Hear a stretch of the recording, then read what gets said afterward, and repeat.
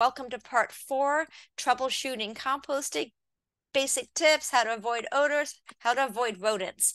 So, basically if your compost has a bad odor, could be there's too much nitrogen in the pile. Could be there's not enough air. So add more carbon, turn your pile. If the center is too dry, not enough water, moisten your pile, turn it. If it's damp and warm only in the middle, it could be that your pile is too small. So maybe collect more pile, build up your pile. If it's damp and it's still not heating up, it could be there's a lack of nitrogen.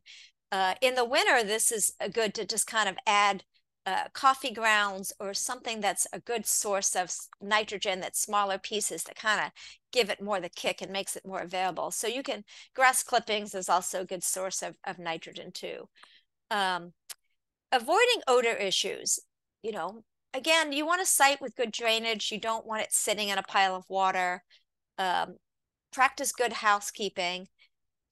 Don't add the meat, don't add the cooked food, don't add the dairy or fish. And you want prompt handling of your food scraps. So, I showed I think that's is that a 3-gallon bucket I showed earlier? But, if you get a 5-gallon bucket, you're not going to empty it till it's full. And that food scraps is going to begin to release its liquid in that bucket before you take it out to your compost system. And it's going to start to get smelly. So one of the benefits of home composting is you are handling those food scraps before they have a chance to get smelly. And be a good neighbor. Like, don't be generating those odors or have your site look unsightly. Have those browns on hand at all time. I've been emphasizing this. All right, have to talk about rodents. Rodents carry many diseases, including hantavirus and leptospirosis. Leptospirosis is a very rare bacterial infection, but it is spread through their urine. So if you're around soil or water where an infected animal is peed, that germ can invade your body through mostly through breaks in your skin, like scratches or open wounds. It can also enter your nose and mouth. So avoiding rodents is critical. Let me just say that the rodents are here in our communities, and often composting gets blamed, but it's our open public trash cans, it's open dumpsters. If you're near an open dumpster, it's overflowing trash cans. That is what is giving rodents a 24/7 buffet of food. And when we start to control the rodents when we control our food scraps, we're controlling the rodents. One healthy female Norway rat, which is the kind that thrives in the mid-Atlantic and huge parts of the United States, can have 84 offspring in 1 year. So you have to beat them back if you know there are rodents in your neighborhood. And you want to site your compost system away from trash cans and dumpsters. So we have this sheet of 9 tips to avoid rodents. Let me quickly go through them.